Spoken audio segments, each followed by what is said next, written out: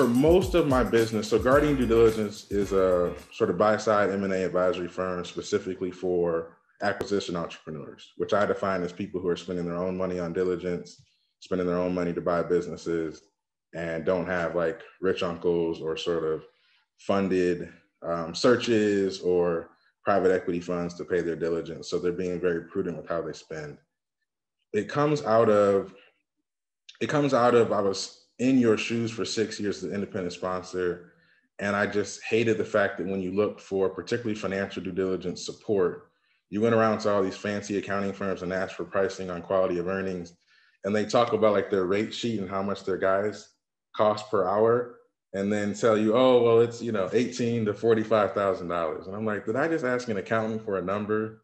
And they gave me a range where the lower number times 2 is still lower than the highest number.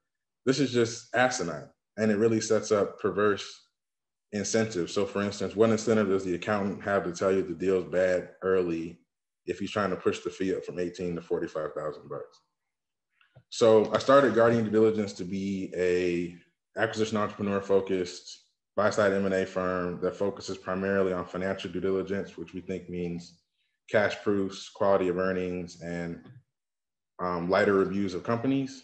And we do them fixed fees. So we've been doing this long enough, we sort of know what it takes to get it done. We also focus more on the deal than like trailing 12-month EBITDA. So you guys know trailing 12-month EBITDA and what they sort of always put in the quality of earnings. But what you really want to know is how likely is that deal to produce that EBITDA in the next 12 months? And really, I think the answer to that question comes from an understanding of, is this business worth what you're paying for it? And for our analysis, we work really hard with our clients to help understand how trailing 12-month EBITDA is likely to translate into next 12 months EBITDA, and how well positioned are you to be buying a business that's strong.